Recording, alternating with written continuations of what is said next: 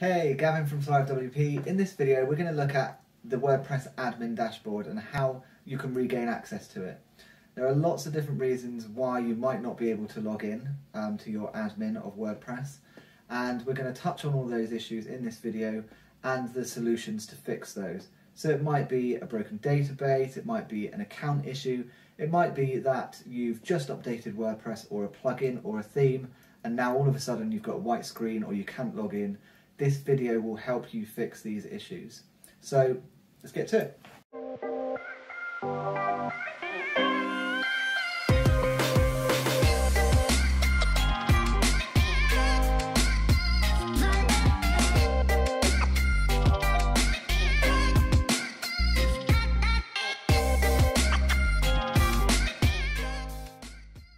Okay, so let's get started. So the first issue I'm going to look at in terms of why you might not be able to access the admin, and quite often is the most common issue, is when you've updated WordPress itself, a theme or a plugin, you've done that and then all of a sudden you can no longer access the site or the admin.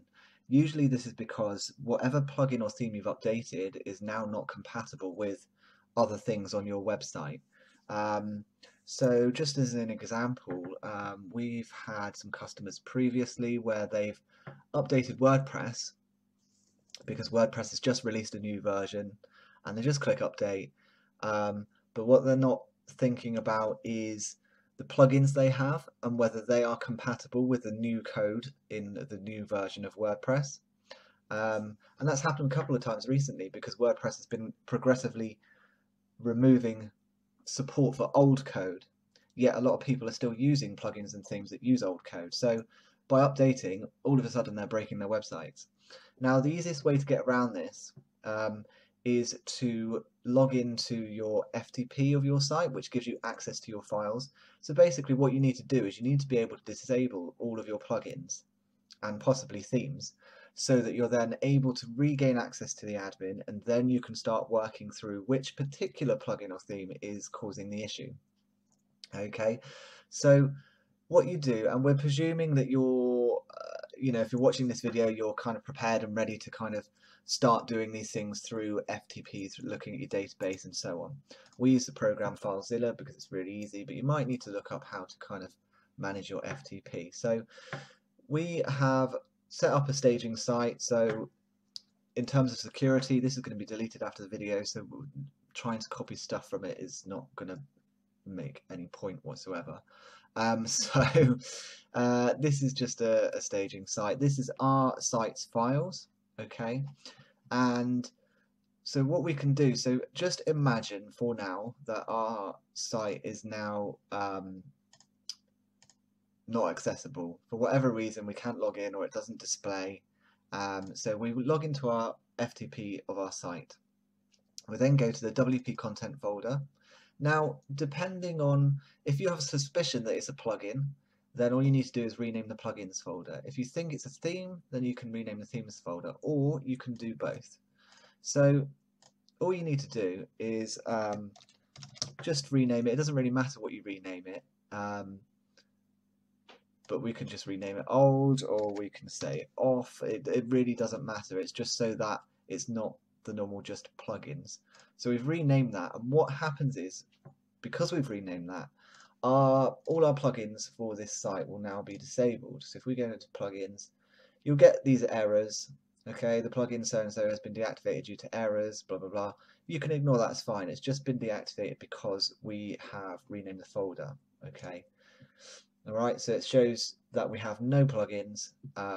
Don't worry about that, it's just because it can't access the folder, but what it means is it's disabled everything so we can log in. Okay, once we've logged in, then what we need to do is we need to go back and put the name back to what it was. Okay, and if we come back to the website and refresh the page, you'll then see all your plugins, but they are all now disabled. Okay, so then to work through the issue, what you need to do is activate each plugin individually. So activate one, go back to the website. So we've activated that one, we go back to the website, we refresh the page, see what happens. Is it working? Is it not? No. Okay. Go to the next one, activate that. So you keep doing that and working through all of them until you find which one is causing the problem. So once you've found which one is causing the problem, then you need to think about looking, is there any updates for that plugin? Is there an alternative for that plugin? What is it that's in that plugin that's causing a compatibility issue? So that's how you do that, and you do exactly the same process for the theme as well. So again, if you just went to themes and rename the folder, this is exactly the same process. What happens is when you rename the folder of the theme, the WordPress will default to WordPress's own default theme, which is usually 20 something or other. So let me just refresh the page. So again, you'll get errors, and the child theme is here, but it won't work because the main theme isn't there. So if we then go back to turning that back on, we'll refresh the page again. Okay, so as you can see, everything's kind of disabled at the moment. All right, and that's absolutely fine. That's just what needs to happen in terms of trying to troubleshoot. Then you would basically have a look at your theme, see if there's an update. Again, just the same as the plugins. If there's not, you might need to find an alternative, or what specifically in the theme is causing the issue. But that's how you'd regain access to your website if it was something to do with an update. And I would always start here if it's kind of just suddenly happened out of the blue, and you haven't really done anything other than maybe updating some themes and plugins, or maybe you haven't updated at all but you set things to auto update. That can happen as well. Then this, I would say, would be your first port of call. Okay, so that's the first issue you can look into. The other thing that's really quite common is a database issue with the kind of credentials, so to speak. So if I just we've got everything back to normal on our staging site.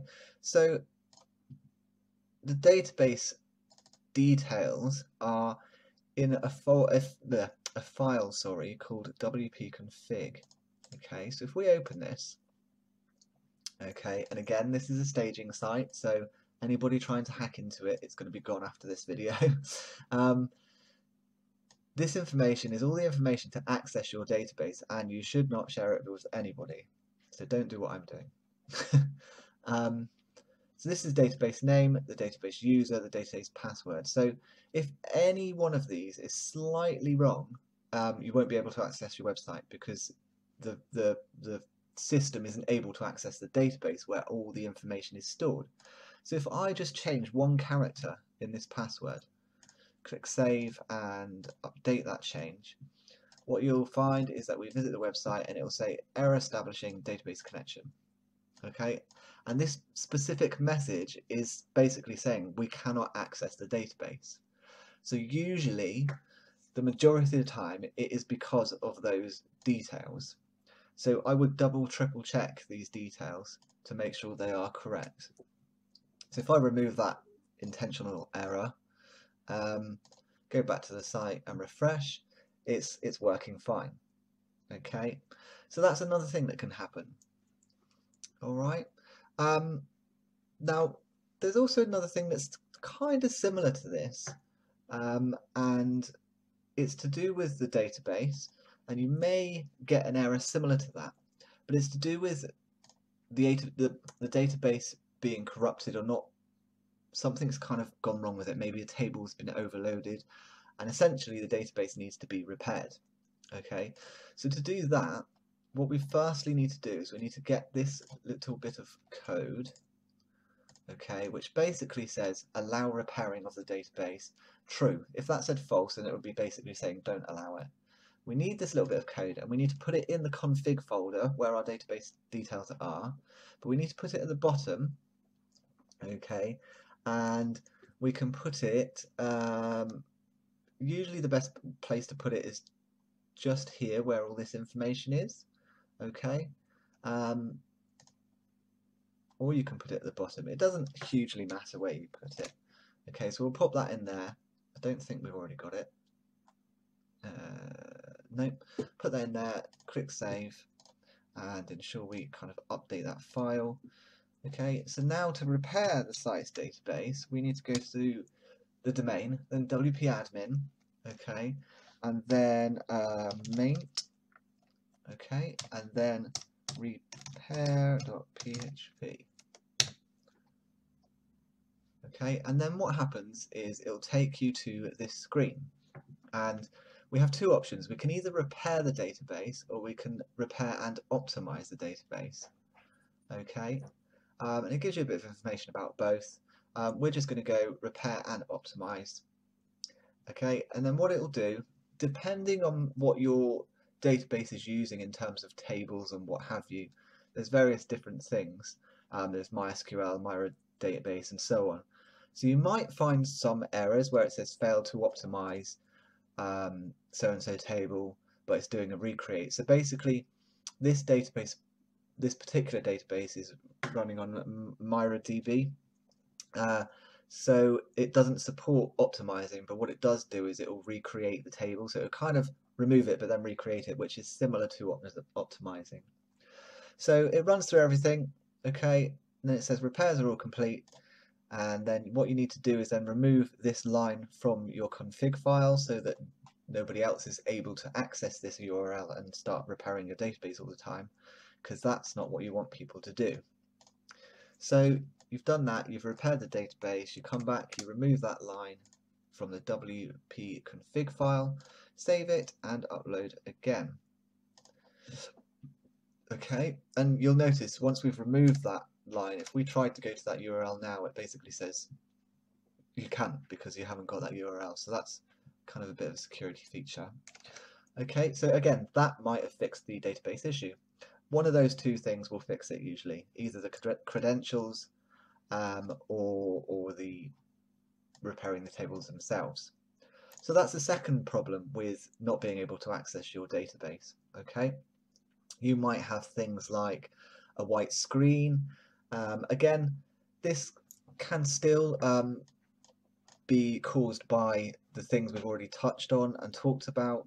Okay, everything I'm talking about in this video, by the way, will be in this post, and the kind of the codes you need to copy, like the repair one and the database one and so on. So that's all here. Incorrect password issue. So again, this might be something where you've set a password and you've forgotten it, or you've typed it in wrong a couple of times, and then maybe a security plugin or what have you has locked you out of your site for so long.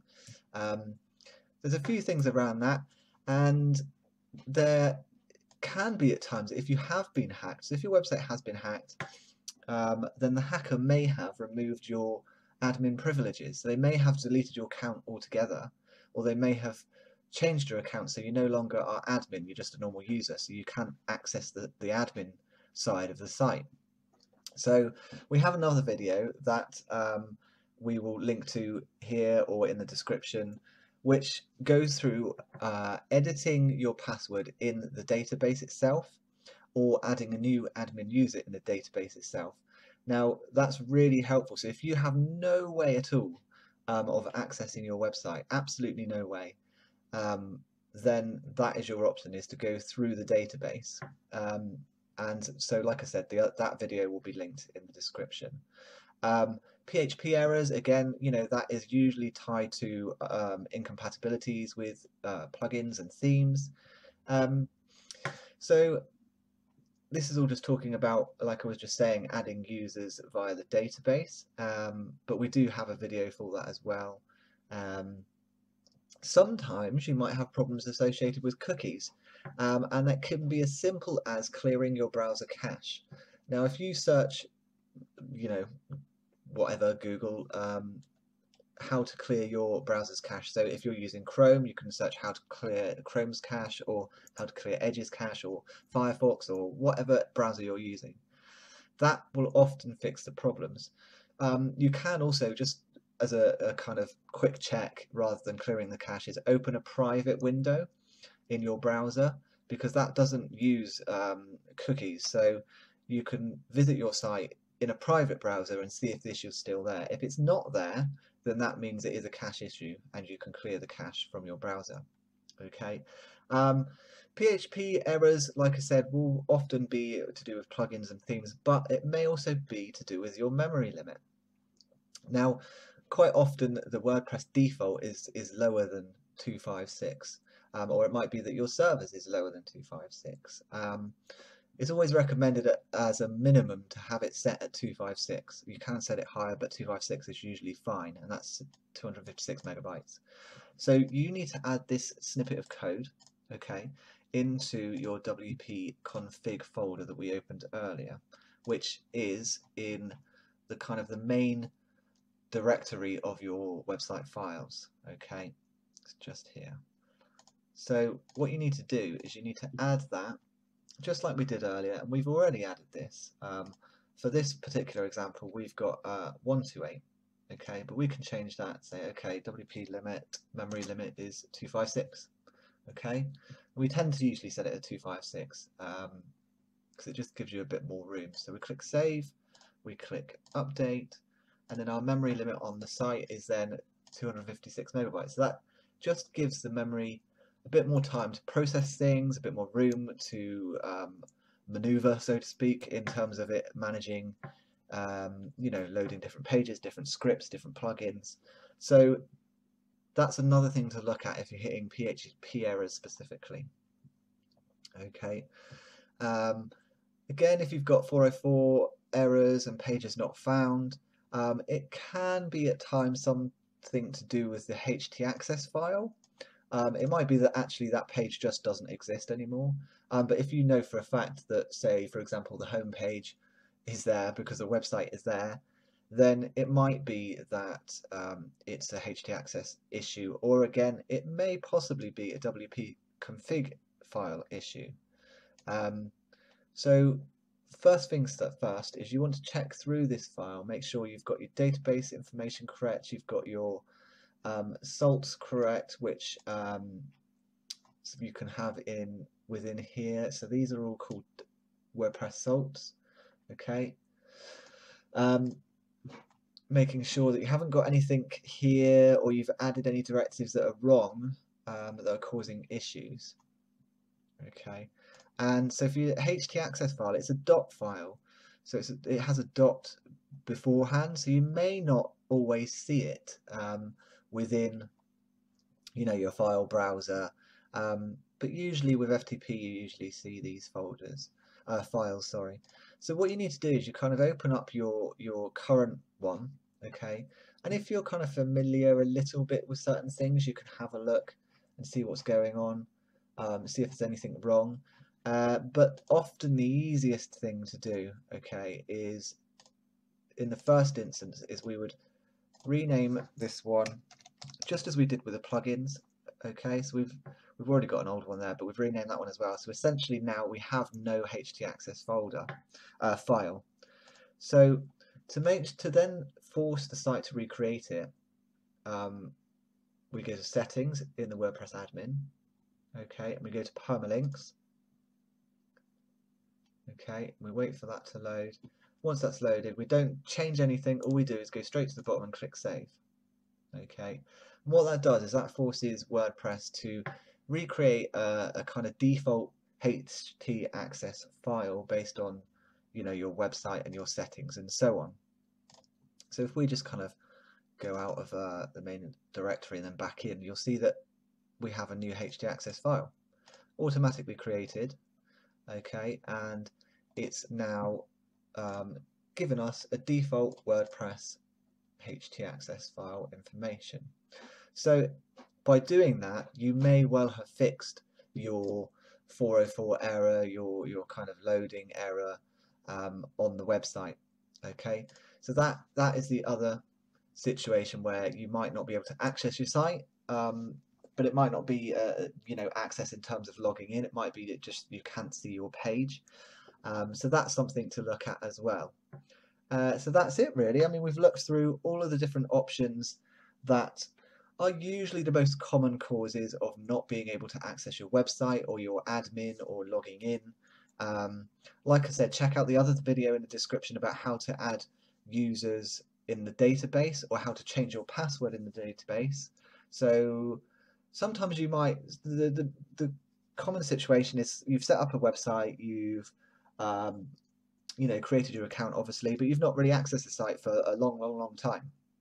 And over that time you've changed your email address, and maybe the email address you used to set up that account originally you no longer have access to. So using the kind of reset password option in WordPress isn't going to help you, because all it's going to do is send a reset email to the email address that you no longer have access to.